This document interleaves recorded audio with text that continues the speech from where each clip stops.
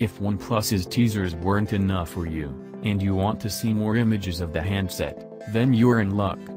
Fresh images show the phone from every angle, confirming that it'll sport a 2016 smartphone design, but also that it'll retain the 3.5mm headphone jack. Pictures posted on Case Fanatic reveal the phone will have a physical home button on the front. OnePlus will not go for an all-screen design for its handsets this year, which is something we already suspected because OnePlus confirmed the fingerprint sensor will be placed on the front.